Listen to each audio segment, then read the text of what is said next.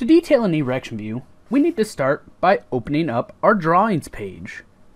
So inside of our drawings page, we'll go into our placement, and if we hover over this, we can see that specifies detail erection views. Once I select that, it's going to bring up our select erection views. If you do not see any of your views in here, that is likely because you either do or do not have the show for detailing checked on.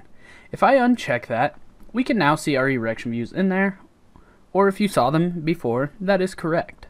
So what we're going to do is we're going to select AB plan, and then we're going to go ahead and select settings. Once we select settings, we're going to go through and take a look at some of these different settings we have when detailing our erection views. Now, all of these settings that we're looking at here, you can set by default, or you can set that up on a view-by-view basis. Starting from the top here, we're going to look through our Appearance tab, our Annotations tabs, and then our Piece Marks tab. First is going to be our steel member style. When we are detailing this, we have an option to detail this as an automatic steel member style, or we can do it manually. We will get into those options a little bit later. For now, we're just going to worry about the automatic. When it is automatic, we do have options for our steel member style that can either be stick, wire, solid, stick and wire, or stick and solid. You can see examples of each of those here. If we had concrete members in here, we could specify what style do we want that in. Same styles we had previously. Same for rebar if we had rebar. And then if we are showing our members as wire, we have an option to show our 3D hidden lines as either removed, so we don't see those, dashed, or solid. We then have an option to show 3D main member material. So for a column, that would be your wide flange. You have an option to show 3D submaterial. 3D submaterial is going to be any materials that are attached to the member. We have the option to show the 3D shop bolts, the 3D field bolts, the 3D holes, shop welds, and field welds. So we're going to leave the defaults checked for those. We have an option to show the stair outline, which in this case we don't have a stair, so it doesn't really matter if that's on or off. We have an option to show our shear tab location on erection views. Well, again, in this case, we're looking at just our anchor bolt plan, so again, that doesn't really apply here. If we had concrete, we could show hatching for that and the scale of that. We could set up a status display criteria. We will get into that a little deeper later. We can show a crane placement, show the steel laydown for that, and then move the grids as needed for that crane placement. Again, we don't have any cranes in here, so we don't need to worry about those options. We have an option to reset member line pens, so if we made any changes previously, when we're redetailing that, we could have all those member lines reset back to default. We can specify a specific pen type for existing members, and then our line type for that existing member. We have the option to show vertical braces that are not in this plane as is, shown, or hidden. Same for horizontal braces that are not in this plane. And then our member orientation indicators. Do we want to see all, none, conditional, or as is? Member orientation indicators will only be shown when the member style is stick or stick and wire. This will give you a small preview of what direction the material is running, and you would only see a section of that material. If you have it set as conditional, you can then go in and specify when you are going to see those member orientation indicators. And then you have the option, where applicable, generate individual rebars instead of rebar run objects when the associated number of runs is less than or equal to. And again, we aren't using any rebar for this, so we don't need to worry about showing that. Next, we're going to go into our Annotations tab.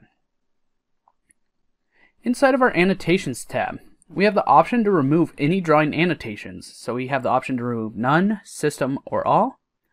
Now this is going to be a little more important once we get into further redetailing of these erection views.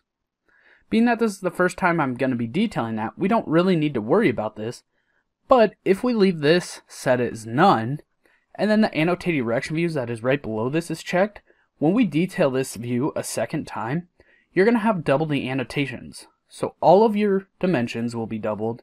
Any system added labels will also be doubled. So you do just need to be careful when you are going about detailing this and making sure you have the correct options set for this. You have the option then to dimension grids above and left of the structure, and then if you are using that, you have an option to add an overall dimension with the above and left grid dimensions. You have the option for dimension grids below and right of the structure. Again, you have that overall dimension there as well. And then you have an option to add overall dimensions to section view grids. You can annotate finite grid lines in place. If that is unchecked, finite grid lines will not be shown in this view.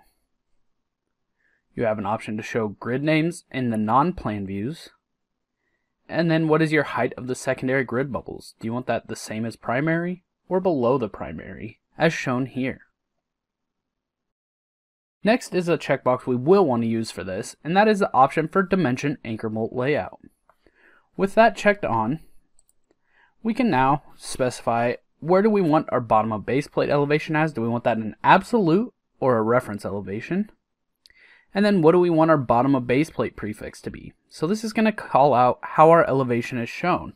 We can type in any label we want here, but in this case I'm going to leave that the B/BP space EL and then colon.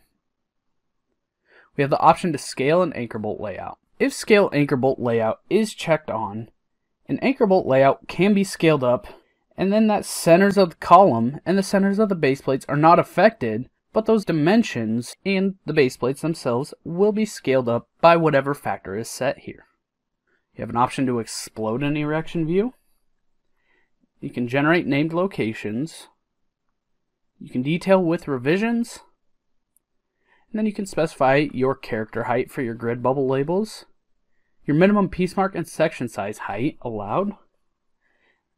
Your member elevations, do you want that an absolute reference or do you not want to see any of those?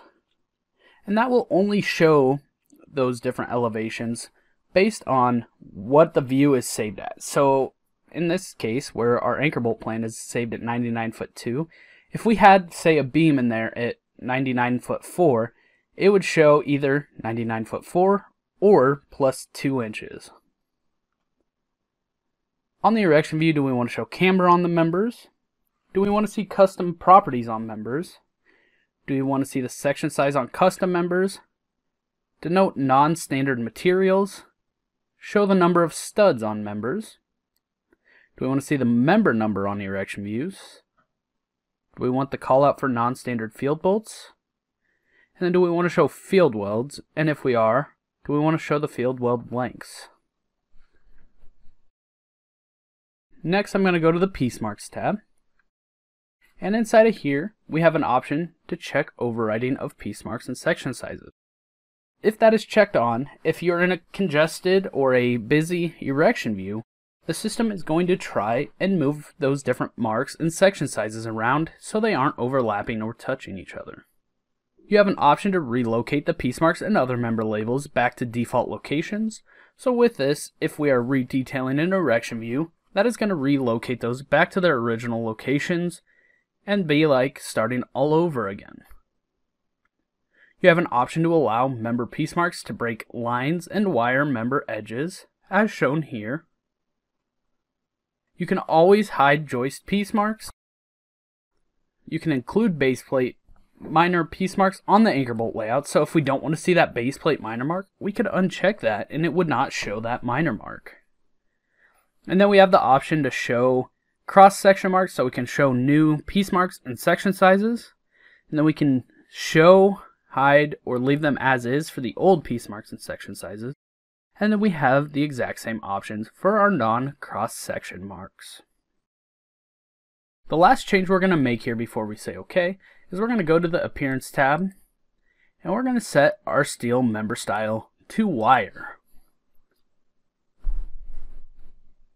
Once you have this steel member style set as wire, we're going to go ahead and say OK.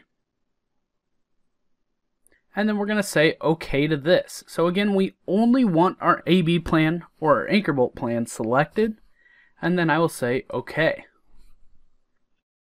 Now we can see it has finished generating that erection view. We really have two different options here. I can say OK, or I can check on the checkbox for close when done, so that way when I'm redetailing or detailing any more erection views, as soon as it completes, this window is going to close. So I'm going to check on close when done.